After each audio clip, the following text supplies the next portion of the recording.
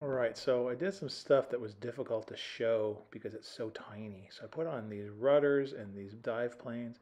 I put a little plastic pin up there because on the planche it just floats, but I would think it would have some kind of connection. There's a little elevator part. Then there's a little round piece you can see that connects around. And then there's a couple of, I made them out of plastic, little stabilizers, which I assume are there to help that. Then there's this main rudder strake down at the bottom to give stability. And then there's a little propeller that worked out just amazingly well. Again, these were difficult to put together to show to show everybody. That's what made it difficult on making a video. So that's why I put those together. They're very straightforward. They're just a lot of care and being delicate and genteel is the biggest issue.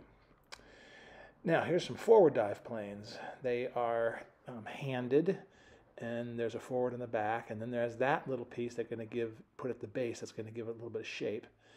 Now with the little laser cut parts, they're actually right there. And that laser cut part is very delicate, and they work really nice. They even have a crook in them so that you can bend them the way they're supposed to be bent a little bit, so it will suck right up to the side of the hull.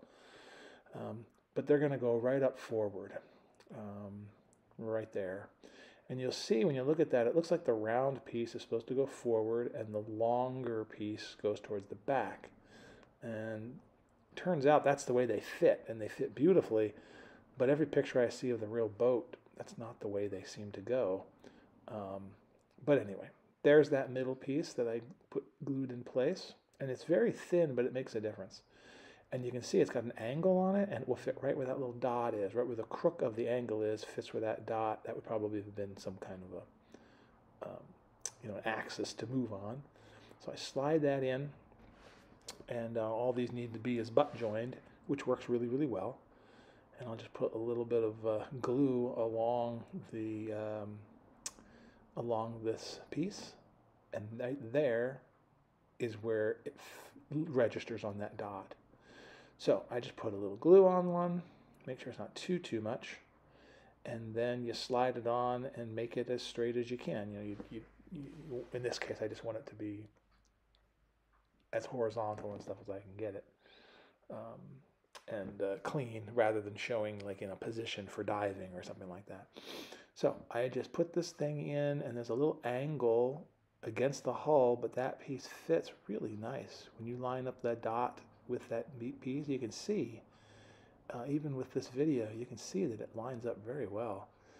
And there's a nice angle there, and it runs right up against the hull. Looks really nice, I think. And it comes out, I just make sure it's straight and dries, and then you just put on the other side, but you can see what it's supposed to look like. Again, I'm not sure what direction it's supposed to be. Part of me thinks that makes sense what's there on the UB-16, because in terms of how it would sort of hit the water and impinge on the water to make the nose go up or down, I would think maybe having that larger surface out front may in fact help that process. But I'm no engineer. It just looks kind of funny to me, but there you go.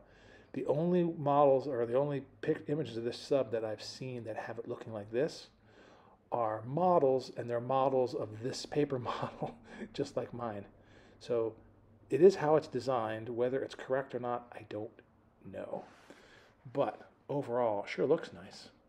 So I'm not all that worried, right? I'm going to leave it as is. If I find out later that it's supposed to be the other way, it'd be easy to remove. I just have to modify them a little bit and put them on there.